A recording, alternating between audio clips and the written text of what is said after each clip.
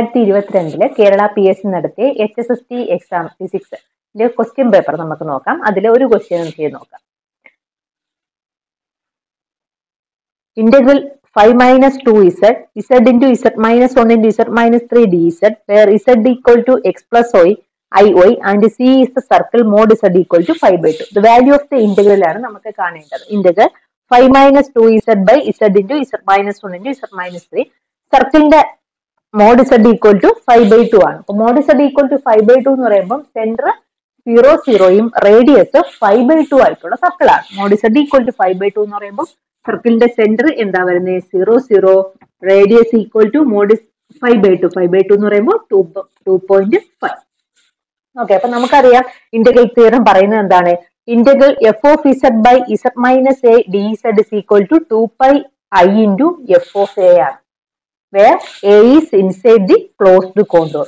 A closed contourനകത്താണെങ്കിൽ integral f of z by z minus a into dz is equal to 2pi I into f of a ആണ്. ഇതാണ് നമ്മുടെ integral theorem പറയുന്നത്. അപ്പൊ അങ്ങനെയാണെങ്കിൽ നമുക്ക് ആദ്യം നോക്കാം, ഇവിടെ എത്ര പോയിന്റ് ഉണ്ട്? പോൾസ് ഉണ്ട്. z equal to 0 ഉണ്ട്, z equal to 1 ആണ്, z equal to 3 ആണ്. ഇല്ലേ? 3 പോൾസ് ഉണ്ട്. z equal to 0, z equal to 1 and z equal to 3. അപ്പൊ അതില് z equal to 3 എന്ന് പറയുന്ന പോയിന്റ്, z equal to 3 എന്ന് പറയുന്ന പോയിന്റ് നമ്മളുടെ സർക്കിളിന്റെ പുറത്തുള്ള പോയിന്റ് ആണ് അല്ലെ? സർക്കിളിന്റെ റേഡിയസ് എത്രയാണ്? 2.5 ആണ്. സെന്റർ 0 0യും റേഡിയസ് 2.5 ആയിട്ടുള്ള സർക്കിളാണ്. 3 എന്ന് പറയുന്ന പോയിന്റ് ഈ സർക്കിളിന് പുറത്തുള്ള പോയിന്റ് ആണ്. അപ്പൊ സർക്കിളിന് അകത്താണെങ്കിലാണ് നമ്മൾ ഇന്റഗ്രൽ തിയറം പറഞ്ഞത് integral f of z by z minus a dz is equal to 2pi I into f of a ആണ്. അങ്ങനെയാണെങ്കിൽ നമുക്ക് first at z equal to 0 നോക്കാം. z equal to 0 integral 5 minus 2z by z minus 1 into z minus 3 by z minus 0. ഇതിന് നമുക്ക് ഇങ്ങനെ എഴുതാലോ. അപ്പൊ എന്ത് വന്നു? Integral f of z by z minus a dz ഇല്ലേ? f of z by z minus a എന്ന് പറയുന്ന point എന്താണ്? 0 ആണ്. അത് ഇൻസൈഡ് ദ സർക്കിൾ ആണ്. നമ്മൾ പറഞ്ഞുള്ളത് ആ സർക്കിളിനകത്താണ്.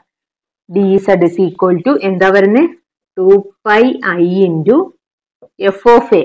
എന്താണ്? 0. f of 0. 2pi I into f of 0. Okay, അപ്പൊ ഇവിടെ f of z എന്താണ് വരുന്നത്? 5 minus 2z by 3 ആണ് f of z വരുന്നത്. അങ്ങനെയാണെങ്കിൽ അപ്പൊ f of 0 എന്ത് വരും? z ന് 0 കൊടുക്കുക. 5 by 0 minus 1 minus 1, 0 minus 3 minus 3. അപ്പൊ എന്ത് വരും? minus 1 into minus 3 plus 3 5/3 എന്ന് വരും. അപ്പൊ എന്ത് വരും? 2pi I into 5/3 at z equal to 0.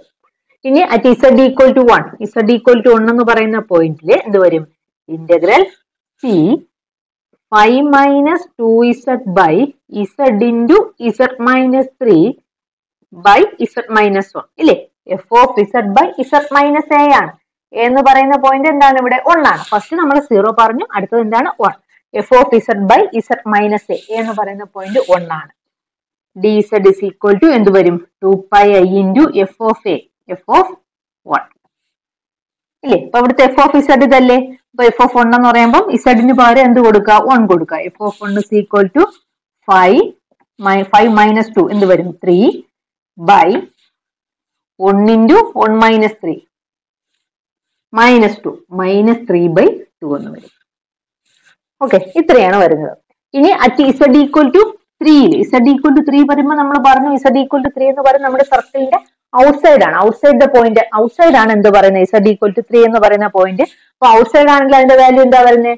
0 വരും ഇല്ലേ? Integral f of z by z minus a dz is equal to എന്താ വരുന്നത്? 0 ആണ് വരുന്നത്. ഇപ്പോ a എന്ന് പറയുന്നത് നമ്മുടെ ഗിവൺ സർക്കിളിന്റെ ഔട്ട്സൈഡ് പോയിന്റ് ആണെങ്കിൽ എന്താണ്? ഈ ഇന്റഗ്രലിന്റെ വാല്യൂ 0 ആണ് വന്നത്.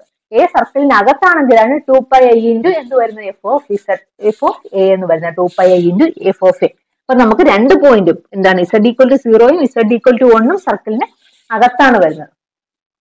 ഓക്കെ, അങ്ങനെയാണെങ്കിൽ അടുത്തത് z equal to 3 വരുന്ന പോയിന്റ് എന്തായിരിക്കും? വാല്യൂ 0 വരും. അപ്പൊ അങ്ങനെയാണെങ്കിൽ നമ്മുടെ ഇന്റഗ്രലിന്റെ വാല്യൂ എന്ത് വരുന്നു? 2πi into f of a എന്നായിരുന്നു അല്ലെ? ഇപ്പൊ രണ്ടെണ്ണം ഉണ്ട്, രണ്ടും കൂടെ എന്ത് ചെയ്യുക? ആഡ് ചെയ്യുക. ഇവിടെ എന്ത് വരും? 2πi into f of 1 എന്താ വരുന്നത്? -3/2 ആണ്.